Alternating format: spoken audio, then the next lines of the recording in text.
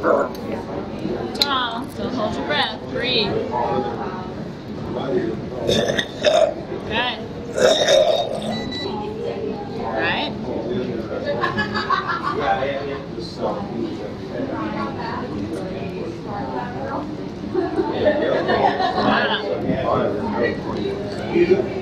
Into your nose, mouth, and your mouth.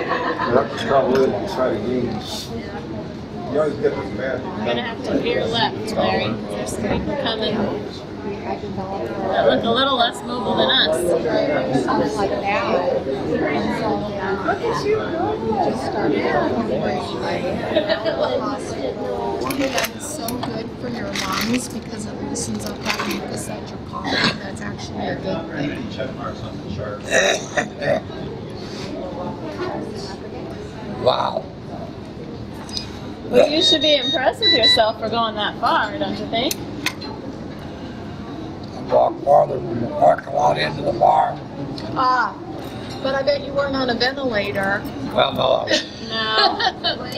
Makes a little bit of a difference being on the ventilator. I think she's doing great. All right. Let's walk down to the new step feed. What? This thing, but we're going to go to the other end. And then you get on it and give you 10 minutes. Yep. You got it. I don't know. You tell me that every day, Larry.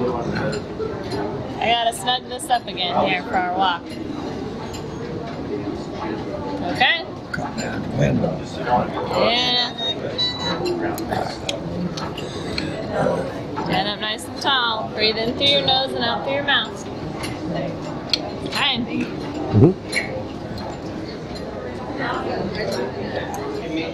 So, we use the PMV during our treatment sessions, mostly so he could communicate with me how short of breath he's feeling, any concerns that he has.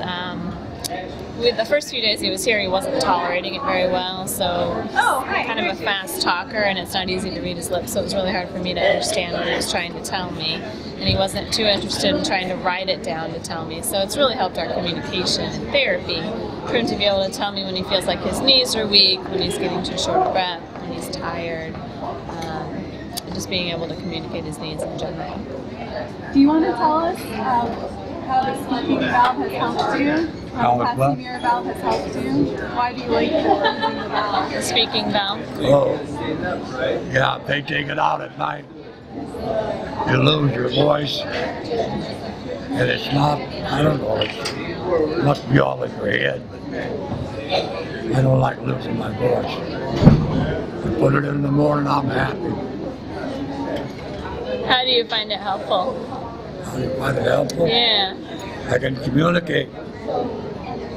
Before then, they'd have to read my lips. Right. Because I couldn't put a sentence together. Right. Now with this thing in, I can talk. I have no problems. Do people have a hard time understanding you without the valve? Oh yeah. Yeah, it takes a while. Some people are better than others, but some don't. They go get somebody else because they just can't figure it out. And I don't blame them. You want to try this? She wants 10 minutes on this. Yep. I don't know that I got 10. Well, I'll give it a try. See what you can do. You told me yesterday you didn't have 10 and you didn't. In fact, you gave me 15 extra seconds yesterday.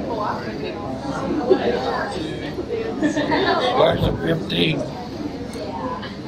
The extra 15 seconds? You only got 10 more minutes to go.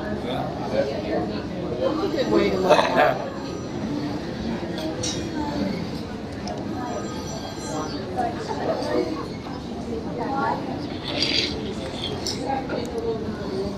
Are you going at a nice, comfortable pace that you can keep up for 10 minutes? A nice, comfortable pace. Make sure you're breathing in through your nose and out through your mouth. You gotta use that pursed lip breathing.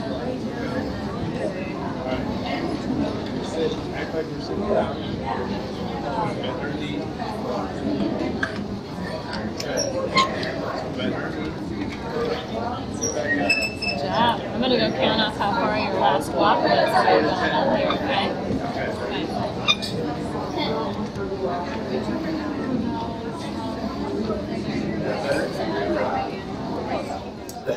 Larry's diagnosis is West Nile Virus, and he's been here at Madonna for about 3 weeks.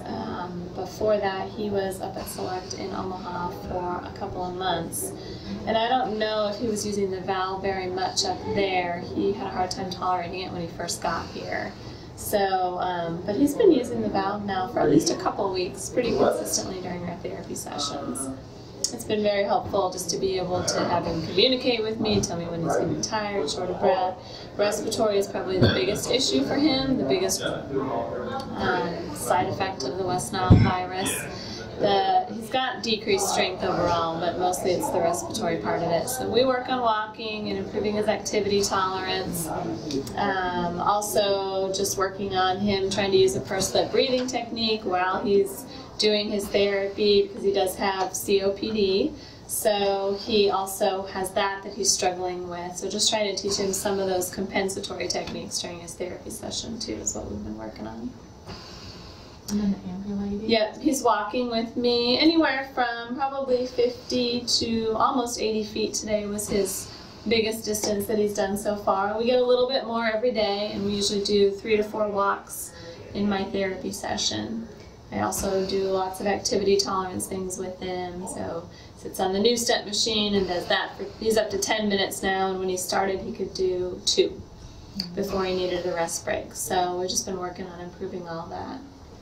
You want a drink with him? Oh, do you want to? Yeah.